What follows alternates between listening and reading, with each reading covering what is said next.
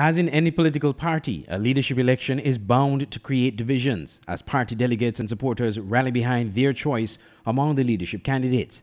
When the leadership race for the St. Kitts and Nevis Labour Party comes to an end at the party's special conference on Sunday, November 28th, how will the new leader mend the divisions within the party? SK Newsline put that question to two of the three leadership nominees, Dr. Terence Drew and Conris Maynard. I want to say to you that our next big job, a big goal, is to get back into leadership of St. Kitts and Nevis. I, along with a competent team, we offer to do that. In the first place, I have the national appeal to bring people from the other side, to bring those who are considered defenders to the Labour Party, to broaden our umbrella and give us that majority that we need to win the next elections.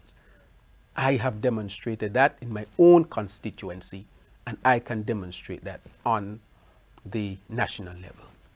On the other hand, a number of polls that would have been done, they show that I am leading here in St. Kitts and Nevis. I have the best opportunity based on that. And I want the comrades to really, really consider this, that I can use.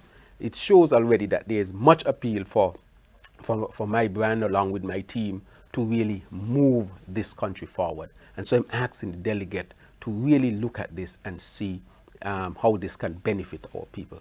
I have laid out a very good plan for our party that I think will strengthen our party and give us the best chance to win the election. So we are committed within the St. Kitts and Nevis Labour Party, having a history of 90 years. To ensure that at the end of this process we are stronger than we were before the process. And so there is an internal commitment from our present comrade leader to myself and all the others who are in the race that we will coalesce around the new leader of the St. Kitts and Nevis Labour Party.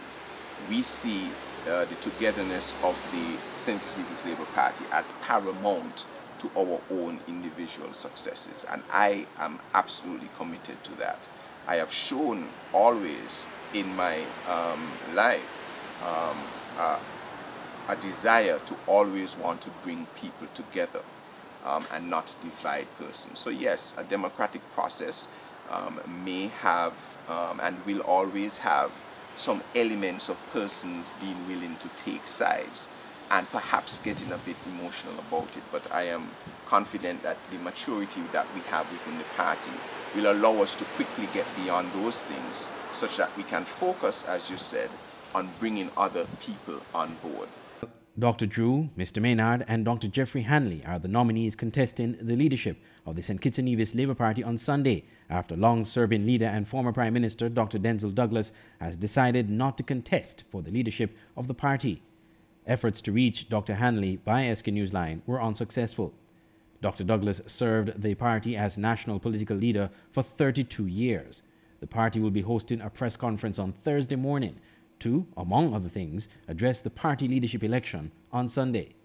Andre Huey, SKN Newsline.